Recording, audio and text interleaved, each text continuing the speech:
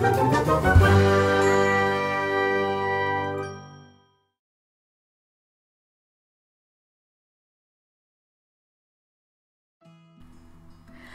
everyone, you might have noticed that I really enjoy doing a lot of miniatures, so I either paint them or draw them, and I do sell them all on eBay or Etsy. So if you're interested, you can find me on both platforms under my regular username Sandrine's Gallery.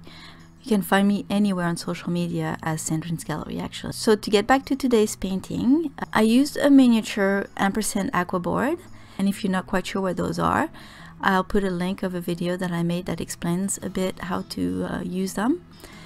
So I started by wetting down the surface very thoroughly, because it's a clay surface and it might have air bubbles trapped in it.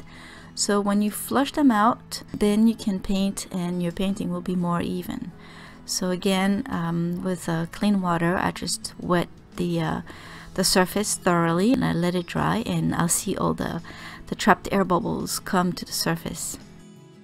And then I basically added layers upon layers of watercolor from the lightest ones to the darkest ones.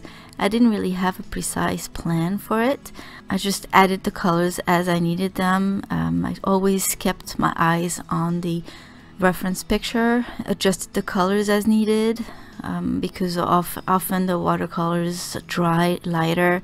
So if I needed to darken some areas, then I did that.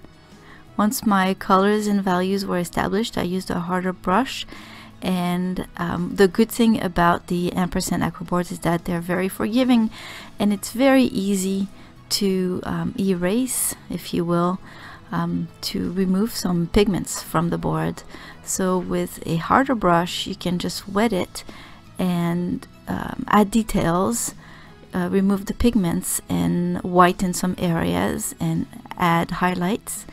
So that's what I did.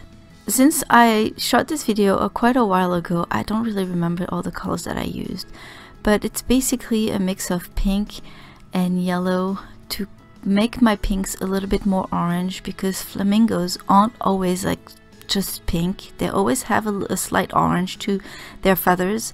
So I tried to mix those two colors and checked on a piece of scrap paper if the color was right, and I compared it with the reference photo again.